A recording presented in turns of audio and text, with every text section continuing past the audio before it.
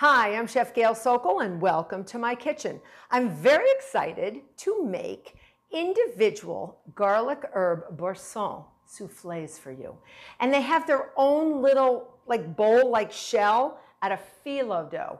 They are so spectacularly impressive. Your friends, your family, they won't believe you made them. They're going to ask you, where did you buy them? How do I get some? And they're super easy to make. And it's a real souffle, and it's super, super fun to make too.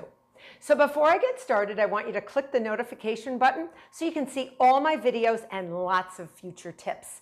And future videos, all my previous ones and in the future. There's many, many. So let's get started. So if you've never worked with phyllo dough before, it comes in the freezer section at the grocery store, sort of near the frozen fruit or the ice cream and frozen whipped topping. And what you want to do is put it in your refrigerator the night before you want to use it so it thaws, but always keep it refrigerated. It is extremely brittle when it dries. It's almost like a strudel dough. And if you've ever made homemade strudel dough, it's not quite, it's thinner than your strudel dough because it's made with a machine, but it's amazing. So you have to prepare a little bit. So I want you to get 6 sheets of phyllo dough, and it usually comes pretty standard sized, all right?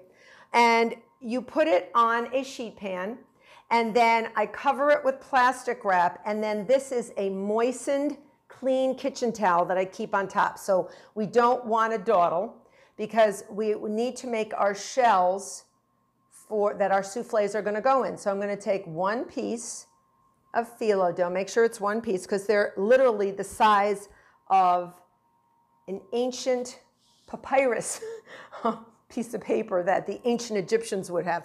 And now you're going to come back. Don't be lazy and cover it up. All right, cover it up. And you're going to take some melted butter.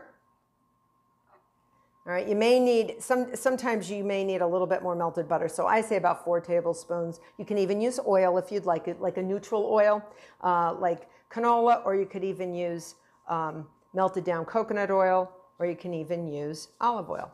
And I'm going to Jackson Pollock it. See what I'm doing? Because it's going to rip. And we don't care if it rips because we're going to put 3 sheets together for structure. So when you have a good amount of oil on there, you're just going to gently, and you have to be gentle. All right, this is a good time to be gentle. You're not painting a fence.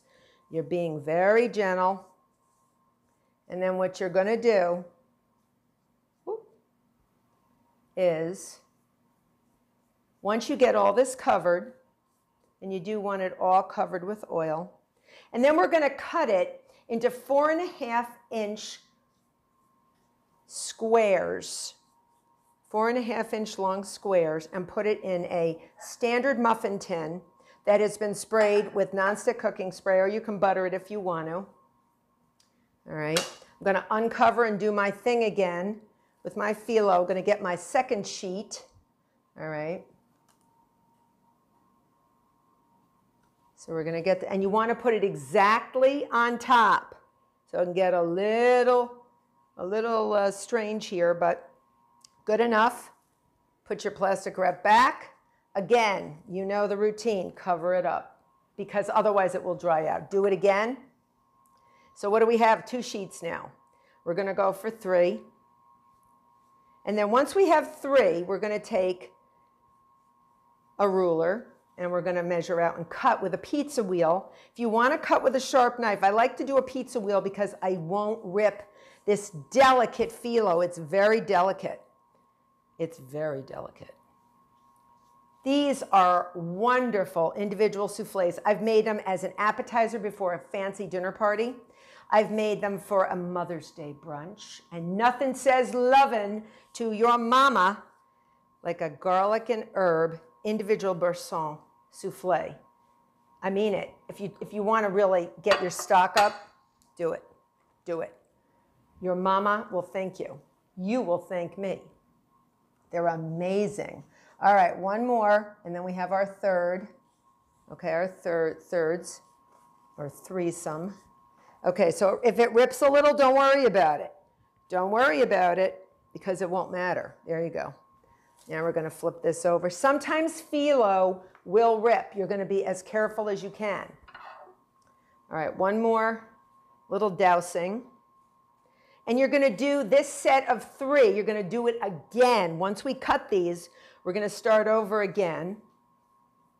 And I just showed you this particular threesome once, and then you can do the remainder yourself. So you're going to end up making about 8 to 10 to 12 soufflés, depending.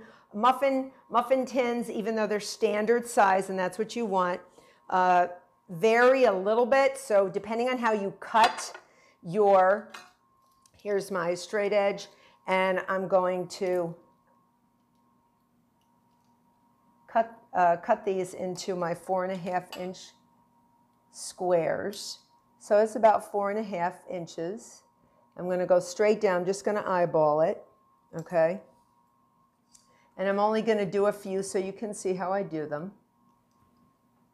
Go straight down. And you may have a little bit left over. Or you may. So this one's a little bit shy, a little bit short. All right. So now I also want 4.5 inches here. So about right here. I'm just going to show you how to do one. And then I'm going to go straight.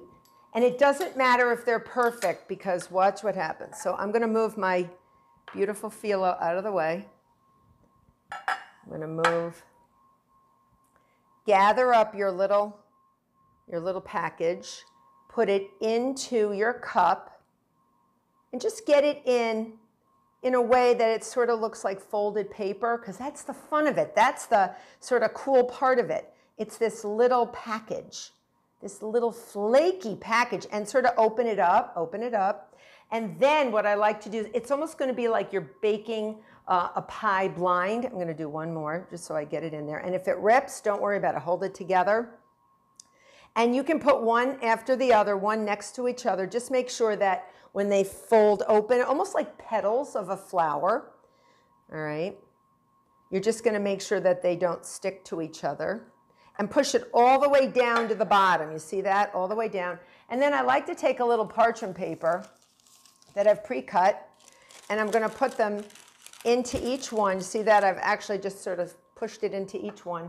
And then I always have baking beans. These are beans that I would never eat.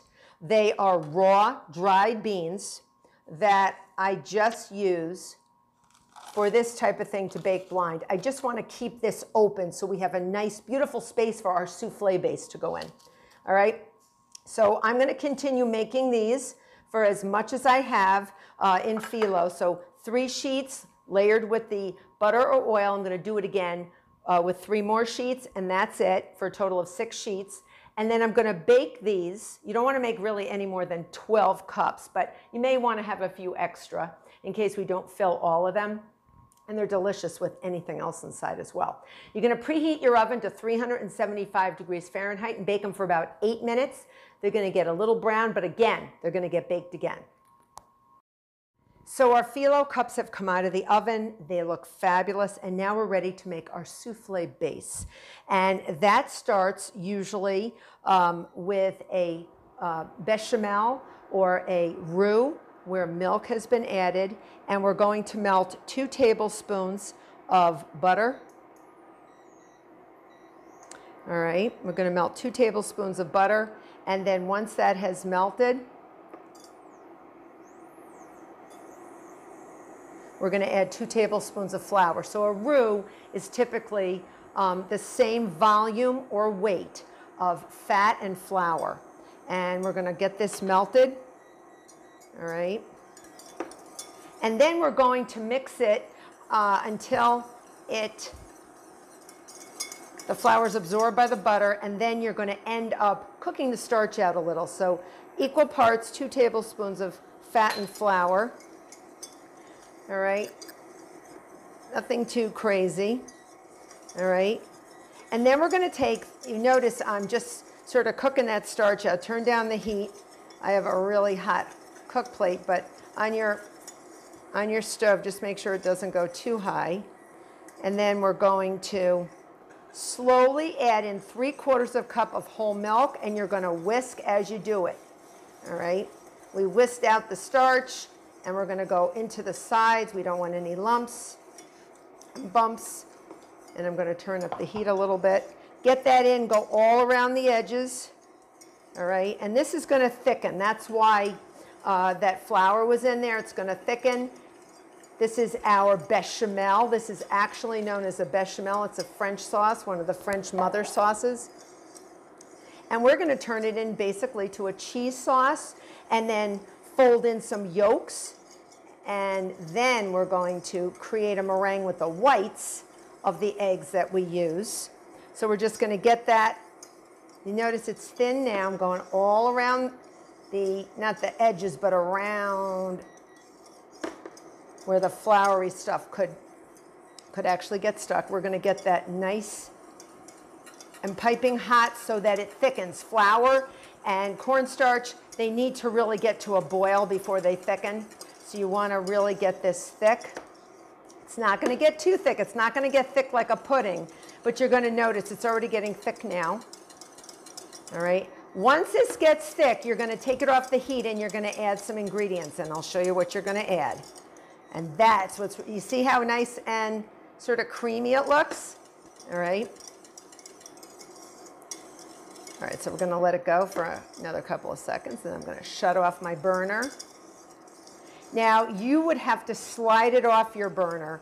My burner shuts off immediately. So what I want to do now is I'm going to add 1/4 teaspoon of garlic powder, 2 teaspoons of Dijon mustard. If you don't like it, you can leave it out, but it's beautiful with that Boursin. 2 egg yolks, and the whites are waiting in an electric mixing bowl because we have to make the other part of the souffle, which is the egg foam or the meringue from the whites. And then we're going to add 1/4 cup of Parmesan cheese, shredded, finely shredded. Oh my goodness, the smell is so delicious, the aroma. Yum, yum, yum. And then 2/3 cup of yummy Boursin, garlic and herb, my favorite, and you're just gonna whisk that in. The Boursin should melt down. And once you have this, this is no different than a pudding. And sometimes you can end up with a pudding, you see like a skin on it.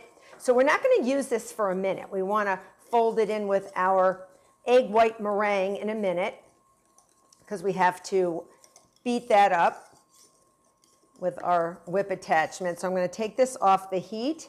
I'm going to pour it into a bowl. All right, I'm going to pour it into a bowl. And this is a Pyrex bowl, so it's heat proof.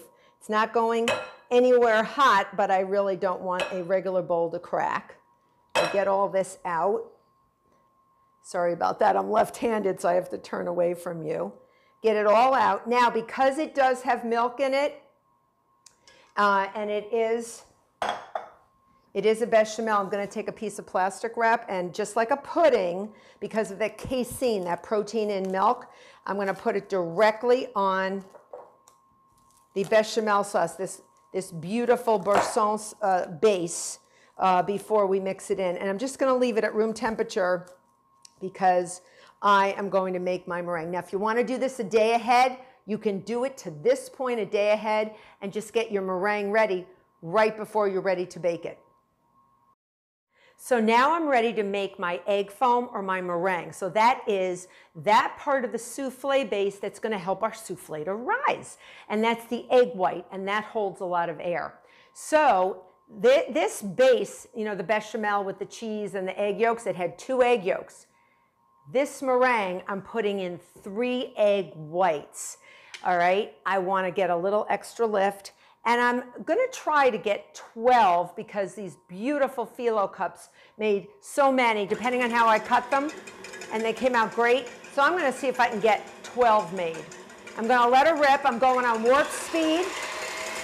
You don't want to over whip them but nothing's going in them. Like usually we put in sugar for a baked good that's sweet. So this is a savory type of thing, a savory souffle. So we have to watch that we don't overbeat, because there's nothing else going in with those whites. You want a rubber spatula, and you have your beautiful bechamel. We're going to take our plastic wrap off. And even if it's warm, it's perfect to be folded in.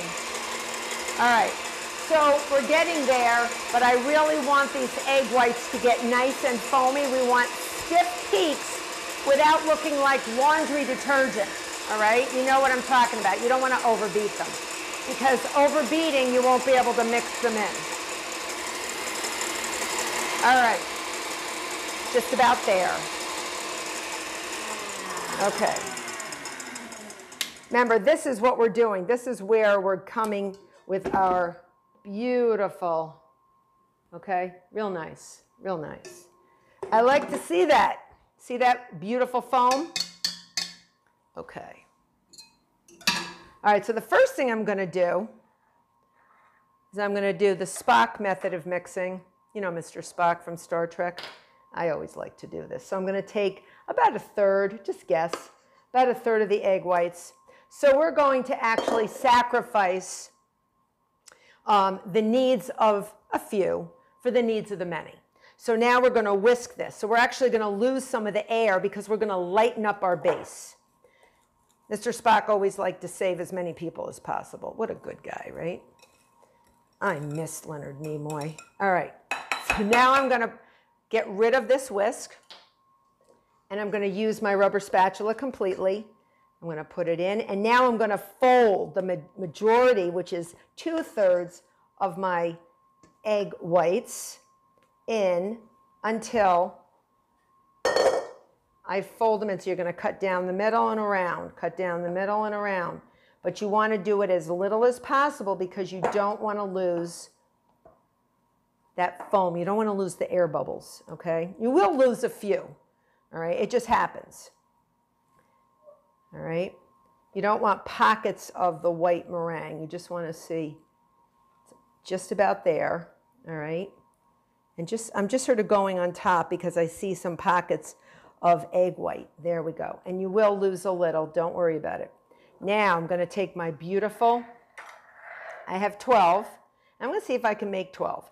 I have a 1/4 cup measure. You can use a spoon if you want. I have a little coarsely ground pepper, and I have another, about 1/3 cup of Parmesan cheese. All right, if you want to leave it off, you can, but it's so good. So I'm going to take 1/4 cup, and I'm going to gingerly put them very gently into my cups. And they are going to puff up and impress your mama. If you make them for Mother's Day, I promise you your stock will be up. Your mother will be like, "You made this for me? Oh my goodness. Oh, you must love me so much." And say, "Yes, Mom, I love you so much." So these are such a crowd pleaser. And I said, depending on how much, how big you cut your phyllo, and how big your muffin cups are. Some muffin cups are a little bit smaller than others. Some are bigger than others. So it depends. Your extra phyllo, if you have any, you can actually just bake it off for about 8 minutes at that 375 and just eat it with some extra Boursin, or just put it, and crunch it over a salad or something. That would be amazing. So you're just going to take about a scoopful of this. All right, and you're going to go into each one. I think I'm going to get 12, folks. I'm going to get 12. And these are also great for breakfast. You just want to heat them up in the oven. You don't want to put them in the microwave because your phyllo may get mushy. And we don't like mushy phyllo. We like it crisp. We like it yummy and crisp. All right. Yep. I'm doing it. I'm doing it. I'm doing it. Chef Sokol's going to get 12. Oh, yeah. All right, so I'm going to have to scrape the bottom of the barrel for this one. But we got it. We got it. We got it. All right. So I'm just going to go in very carefully. You don't want it to go over the phyllo. Okay, there you go. All right. A little bit of black pepper. First, I'm going to do my parm. A little bit of parm. And I have raised my oven to 400, not 375, 400. And these are going to bake for about 15 minutes. If you ever did this ahead, again, you can make your bechamel first, your cheese bechamel sauce first, and then make your egg foam or your egg whites the day you want to serve it. And you can actually make your little cups ahead too. Just leave them in an airtight container or leave them right in your muffin pans. That would be perfectly fine. You could lightly cover them. You don't want to touch them too much with plastic wrap because they'll crumble. They're so crispy, all right? And if you don't like pepper, I'll put pepper on some and not on the others. All right, just in case Mama doesn't like it spicy. So 15 minutes in the oven. See you back. It's been 15 minutes. I smell my soufflés, and they've been beeping. I'm a-coming. Wait till you see this. Got to be a little gentle. Take one out at a time. Oh, look at them. Aren't they gorgeous? Oh, yum, yum, yum. Yum, yum, yum. Full of Boursin. Oh, yum. They are incredible. The ones with the pepper and the ones without the pepper. Now, so if you give this to your mom or make it for your Easter guests, right? Anything. You serve it as soon as it comes out. You can let it sit for like a minute because they're going to be hot. And what I do is just gingerly lift them out. And we will take one per person. You can put even a little salad on the side or just the way they are. And if you made them in mini muffin cups, you could serve them as a little appetizer. Let's serve one with pepper. Oh, look at these. And they're piping hot and they're so brown and so full of cheesy goodness. If you make these for mom or you make these for somebody you love, you can have whatever you want. So I hope you enjoy these. I hope you make these beautiful individual soufflés, and I will see you next time. Take care.